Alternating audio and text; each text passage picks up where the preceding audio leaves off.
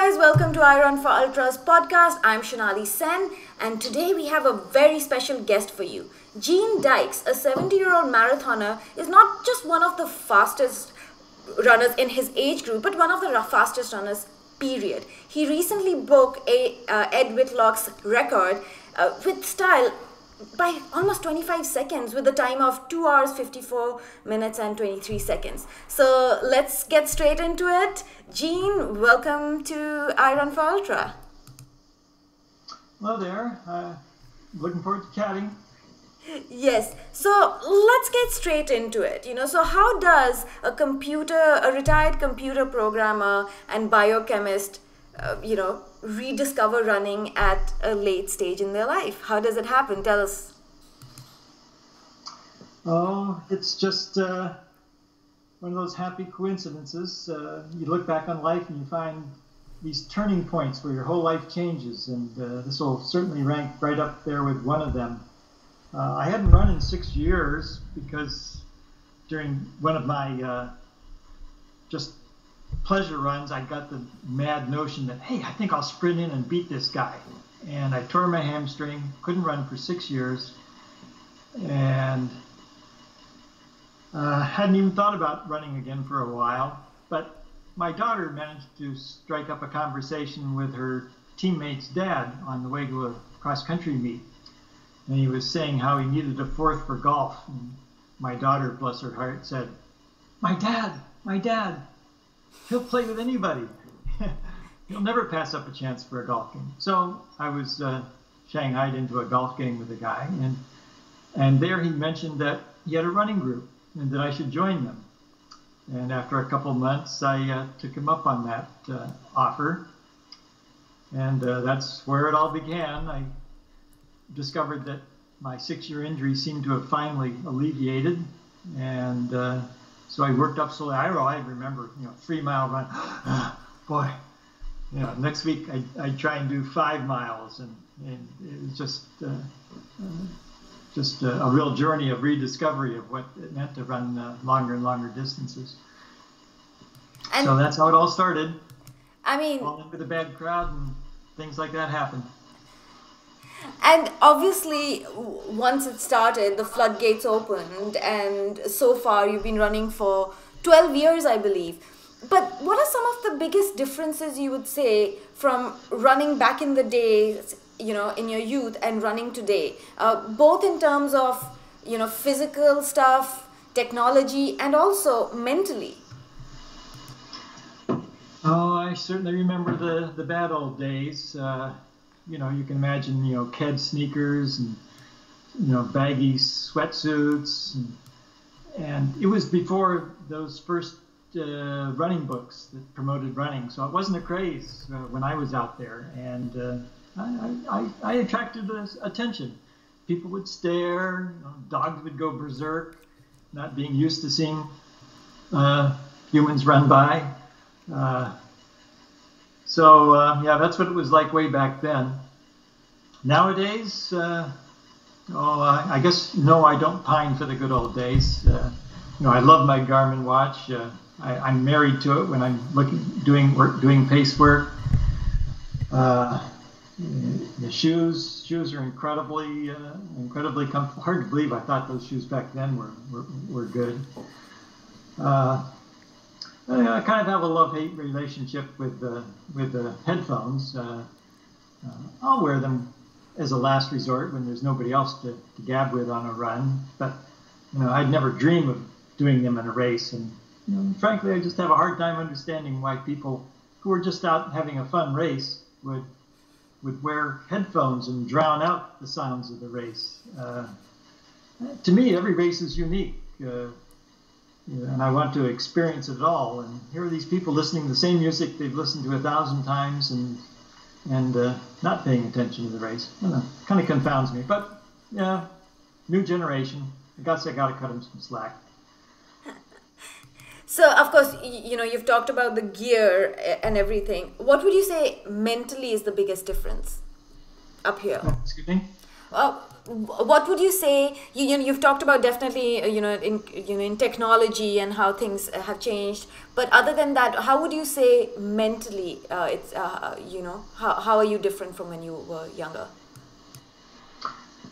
Well, I was competitive in high school. I really wanted to excel there, and I did okay in the 2 mile. And I got to college, and my perception changed radically. I was blown off the track. Teammates, competitors, you name it. Heck, if the other team had a mascot, he probably would have beaten me. So from then on, my mental attitude was, look, Dykes, you're a mediocre runner at best. Concentrate on sports you're good at. So I threw myself into things like golf and bowling. I enjoyed running, though, so I kept jogging now and then. But I had a jogger's mentality. Sometimes in shape, sometimes not. Who cares? And that didn't change until this new phase in my life started. And then I kind of split my running career now into those two phases. One where I run just for fun, and one where I run for competition. Ultras is where I run for fun. Road races is where I run for competition. And I think the two complement each other. I certainly don't get bored that way.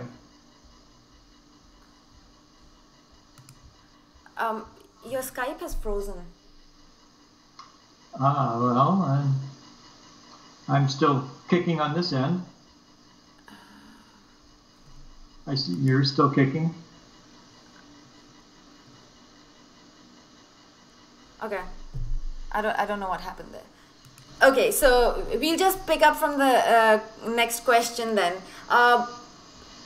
You averaged while setting the record, you averaged the pace of 6:39. That's insane. That's very impressive. What goes into that, and what goes into that kind of getting that kind of a pace? What kind of training? So that pace sounds kind of daunting to you, does it? Yeah, believe me, it's daunting to me too when I step to the starting line because it's a hard pace. When my coach prescribes a workout where I have to run that pace, it's grueling, even if I only have to do it for a couple miles. But you have to trust your training, and tapering is a part of the training, and it's the magic of the taper that allows you to do things that just seem otherwise impossible. And that's what I do when I get to the start line. I don't let myself be afraid of the speed I'm going to do. I say, I'm trained to do this. I know I can do it. I'm going to start doing it, and I'm going to keep on doing it. And nothing's going to stop me. And that's an important mental attitude to have, the don't quit attitude. Of course, maybe it wouldn't be so great if you had an injury. You have to be able to tell the difference. But no, don't quit. Don't quit. That's a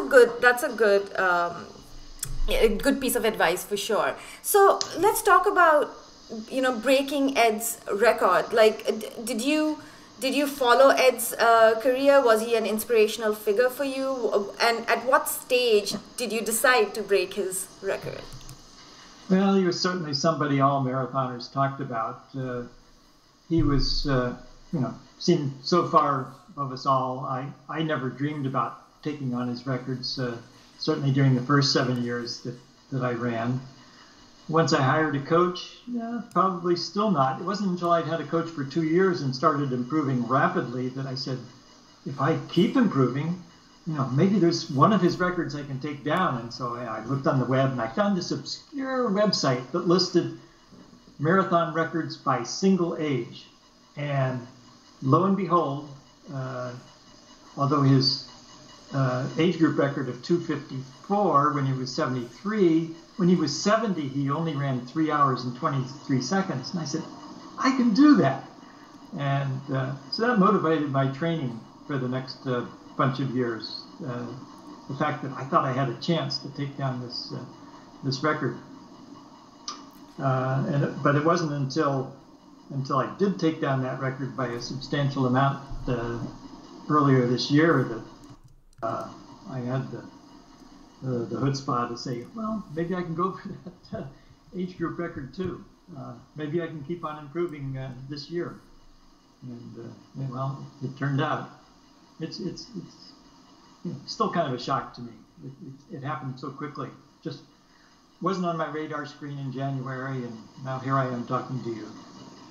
That's true, and there were, I mean, a lot went into getting to this place. You missed the record by 34 seconds in Toronto in October. Talk to us about that experience, and how do you bounce back from that? Well, the real reason I bounced back is because I really went into Toronto not sure that I could do it. I had originally intended to try at Jacksonville, but the folks at Canada Running Series put together this article after I talked to them. I had told them, I'm not going to be ready. Don't make a big deal out of it.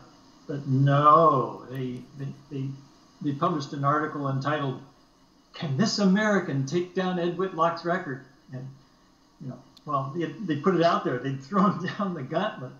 So my coach and I scrambled and, decided that maybe I had a chance to train for it in time.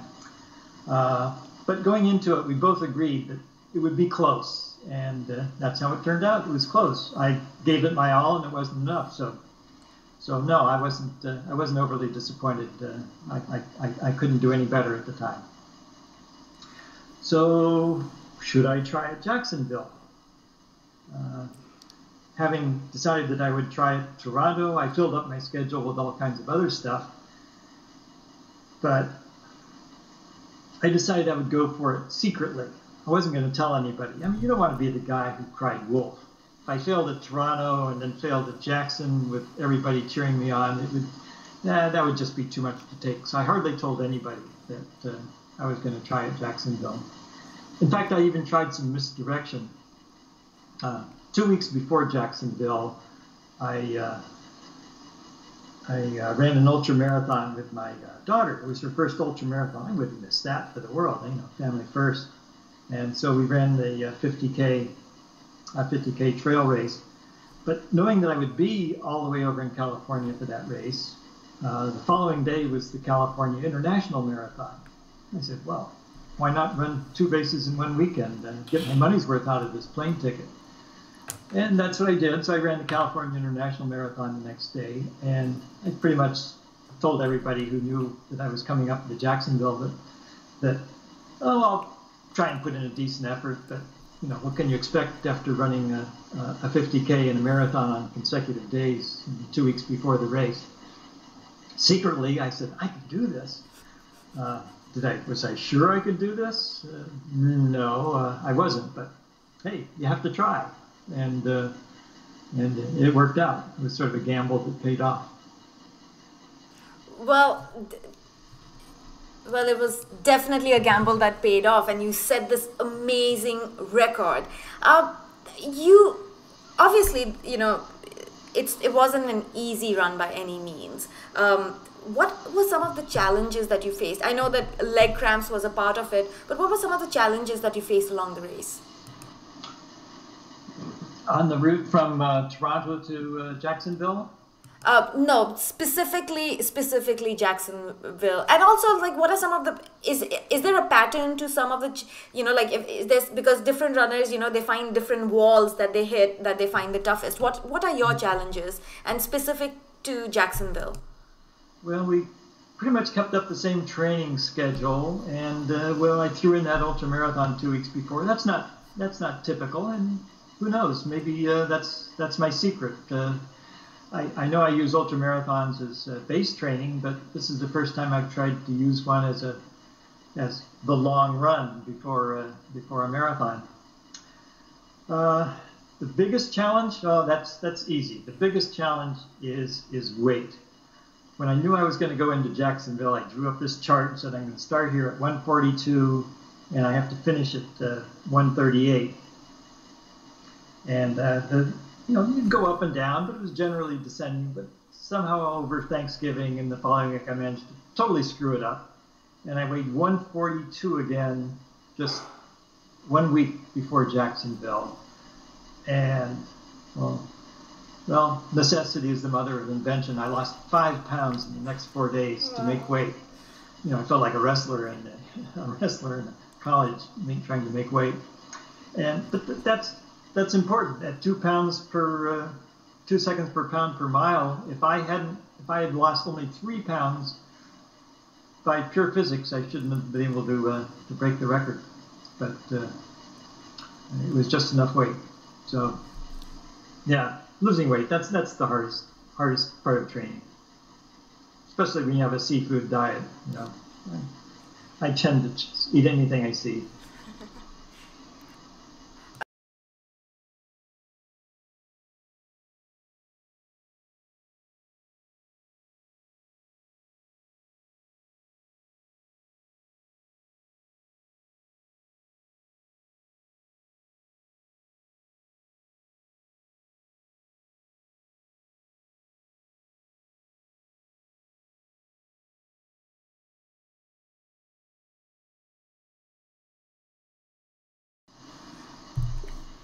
Jean, you also, talk about your ability to recover. You say that it's your superpower. Tell us, what do you think attributes to you being able to recover this fast? I don't think that it's some genetic advantage I have. I think it comes from the kind of adventure running that I enjoy. I would start out with supported adventure runs, and then stage races, and finally 200 miles, which are essentially 4-day stage races. And I basically taught my body to recover. If you have to run 20 miles a day in a stage race, it's amazing. At the end, you start feeling stronger than you did at the beginning, and that, I think, carries over to a lot of my training. So that would be it seems to be the thing that separates me from other marathon runners. I don't know of any other marathon runners at the top of the world that do big, long ultras. I don't think Ed ever did a single ultra. So might be something there. At first, when I signed up for ultras, my coach would bang his head against the wall, like, no, you're supposed to concentrate on road running. But I think he's over on my side of the fence now. He thinks there's something to it. And so I can't stress enough to people that it's not only great fun, it's also great base training for a marathon. And speaking of stage races, you did the Triple Crown, which is Moab, Bigfoot, and Tahoe. Tell us about that experience, and which one was your favorite? Oh, those are just incredible races. Bigfoot was the first one. Again, you can't let fear rule your life. Can I do a 200-mile race? I'm going to sign up and do it. You'll never know until you try. And I saw lots of people out there who finished the race who clearly have far less cred than a lot of these people who think they can't do a 200. To some extent, it's true. If you can do a 50, you can do a 100. If you can do a 100, you can do 200, and so on. You're basically running bonked after 70 or 80 miles, and it doesn't get worse than that. I mean, what's worse than being bonked? So it doesn't get worse. You just learn to run within the energy that your body can drum up. Bigfoot was just an amazing thing. It's the kind of thing that you do for 4 days straight. You're sleep deprived. It penetrates your consciousness and goes deep into your subconscious. I can tell because every day I'll be just minding my own business. All of a sudden I'll have this flashback to some aspect of the race, and that's a good thing. Boy, do I love to be reminded of it. And Tahoe was great. Moab was wonderful. You can't let yourself think 238 miles. How can you do that? You just sign up, go run. Odds are you'll get there. If you don't, suppose you only run 200 miles. You'll have the time of your life in that 200 miles. Just run. Just run. So, which was your favorite? Just run. Which was your favorite? Well, Bigfoot was easily my favorite, but it's sort of like asking, which of my daughters is my favorite. No way I'm going to answer that because they're both my favorite. But it's my favorite 200. I have a favorite 50 that I like to push out there, the Kiga Trails 50. Marvelous race. It's in Ithaca, New York. Incredible scenery, well run. The trails are a delight. If you're ever out in the east in early June, give that one a look. Well, we'll definitely keep an eye out for that. But speaking of keeping an eye out, what's there for in your running future? What are some of the races we can look forward to? Any projects you're involved with? I believe there's a book you want to write that you can't quite get to, but we want to know what all do you have planned in the near future? Well, this was an unusual year. Normally, I pick out all the grand adventure runs I want to have, the big long ultras, and I'll scope those out, and then I'll fill in competitive races with what's left over. This year I was 70. I said, I guess I owe it to myself to see what I can do. So I signed up for every national championship race. Some of this was cross-country, track, road, trail, didn't matter, or a place where I could set a record. And then and that turned out to be quite a lot of races, but I managed to squeeze in some ultras too. But I ran 40 races this year. That's going to, I don't know, I might run that many races next year, who knows. But next year it's back to, let's find what are the most fun runs I can do, and whatever's left over, I'll compete. I'm starting out with 4 big ultras in January and February. Looking forward to 100 in North Dakota in July. There are 2 states I've never been to, so I'm going to use an ultra to hit both those states. North Dakota I haven't been to, and I'm going to do the Madahe 100. That'll leave 1 state left, Nebraska. So if any listeners here know of the best race in Nebraska to do to pick off my 50th state, I'd love to hear from you. But January and February, traveling to Louisiana, Texas, Utah, and Australia to do these races. 2 50s, a 100, and a 200. Boy, am I looking forward to those. Tell us a little more about the race in Australia. What are you looking forward to, and what are you not looking forward to? Well, I guess I'm not really looking forward to being sleep deprived for 4 days again, but it's part of the experience, so I'll look back on it. Unfortunately, in Australia, it's not entirely untrue that all the wildlife there is out to kill you, so it's still haven't decided whether I'm going to wear snake gaiters or not. I guess I'll find out as the race gets closer what the people who live there are doing, and it doesn't mean I still will. People tend to overrate risky things as riskier than they really are. If snakes were really that dangerous on this trail, then they'd probably close it down from people dying. So but of course, then again, I may not be able to tell the difference between a snake and a stick on the trail when you're really tired. But truth be told, I'm not scared of snakes. I'm scared of spiders. And yes, indeed, I've been told, they spin webs right across the trail. So I'll do that old trick of making sure that somebody's ahead of me and hope he doesn't figure out why I'm behind him. Well, that's a good plan of action. I would agree with that. I would agree with that strategy. Let somebody else deal with the spiders.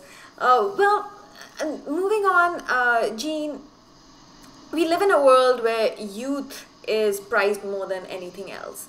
And then, of course, we have people like you, Marco Omo, Ed, who come along and shatter all those notions. What would you say to all those people out there who say, well, I could never do that?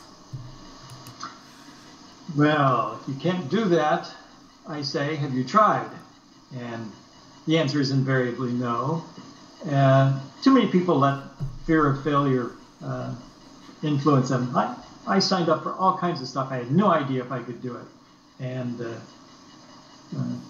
I failed once, but so what? And I said, well, I tackled something that was beyond my ability there. A lesson learned. There's no shame in that. And so, yeah, get out there and try it. There's so many different aspects of running to try that there's bound to be something that you can say, hey, I'm going to do something better and faster or more often in that area than others. Yeah, there's just so much good stuff out there. What are some of the reactions you get from people when you're there, and when they come up to you? What is it that you find people say to you, and what kind of reactions do you get from them? Yeah, I used to not get all that much attention, but one of the things my daughter did for me was buy me this bright pink shirt with #UltraGeezer on it, and it has my age and the number of races I run. And when you wear this shirt, it's a little hard to run under the radar. And so people will ask, how do you run? Usually it's how can you do this at your age? And well, there are 3 keys. One is don't be an elite runner when you're young. That's the best way to be an elite runner when you're old. Get a coach. And do ultras. Ultras is definitely the way to make all running easier and more fun. So you can't believe the number of people I've tried to talk into doing ultras, and I've had some success. I'm doing a 50-miler in Utah in late January. I've got 4 other people going, 2 of whom have never run that distance before. So.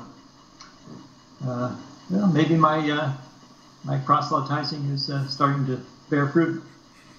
Obviously, you're getting more people to participate. Oh, that's for sure. But this, especially ultra marathons and running, has been a sport that's been kind of nurtured by the people in there. But what is it that you think can be done to garner more participation? What can be done to support more people and be more inclusive, especially when it comes to the older age ranges? Well, road races certainly know how to do it. They have, even the smallest 5Ks out there have 5-year age groups. They give awards 3 down. And that certainly motivates them. I think ultras, and in many cases it's true, they say running it is its own reward. And I'm all on board with that. I do lots of ultras that don't do anything but say congratulations to the winner at the end.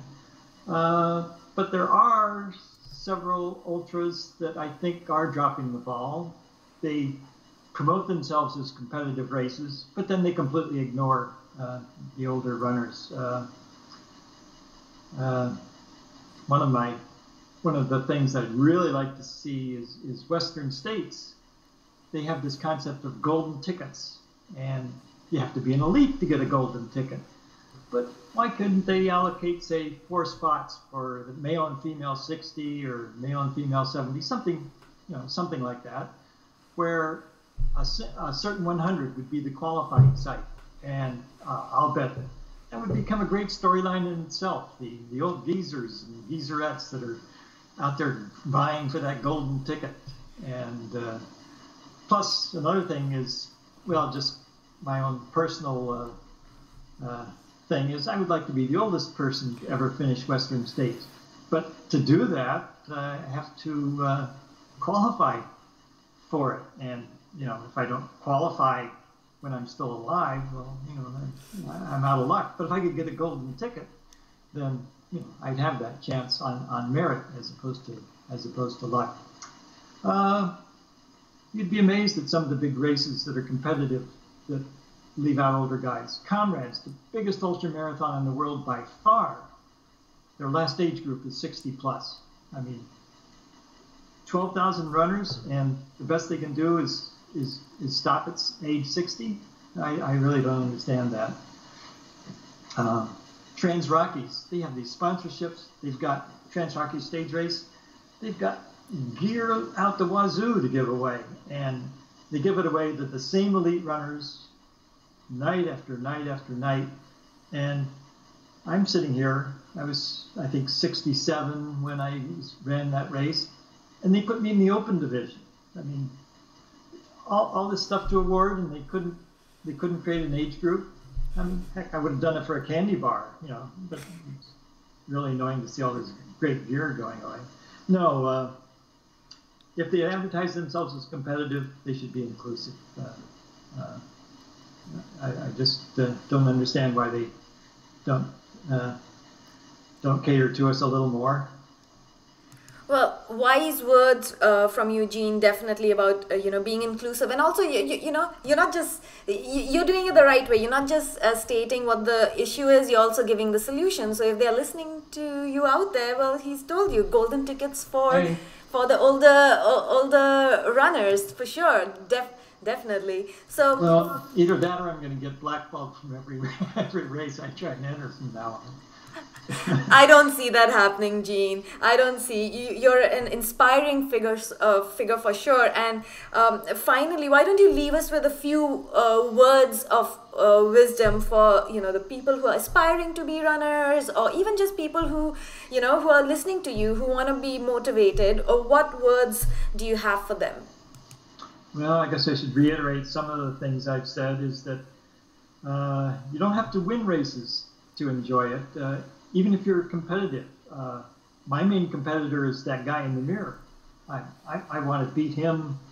I want to beat his last mile in a race. I want to beat him from last week. I want to beat him from last year. And as long as you're, making an effort to improve, boy, that's the greatest reward running has to offer. If you think you've got more in you and you're not getting it out, well, the way is clear. You have to hire a coach. If you're short on money, you go with a standard program, but you have to do something that keeps you accountable, because if you're anything like me, without a coach, I just turn over in bed and go back to sleep. But I'd rather die than tell my coach I couldn't finish a workout. So that's huge. So, and don't let fear rule your life. Don't wait until you know you're ready. Go out there and give it a try beforehand. There's just so much fun out there to be had. Just run, huh? Yep, just run. That's a book I'm never going to... It's the working title of a book that I'm never going to get around to writing. Never say never, Gene. Next thing you know, you'll be a bestseller and a runner. Okay, well, I'll make sure you're my first reader. I'll send you the copy before it gets published. Looking forward to it, Gene, and thank you again for talking to Iron for Ultra. Thank you for giving us your time, and we'll catch you out there. Okay, great. See you soon. See you soon. Bye.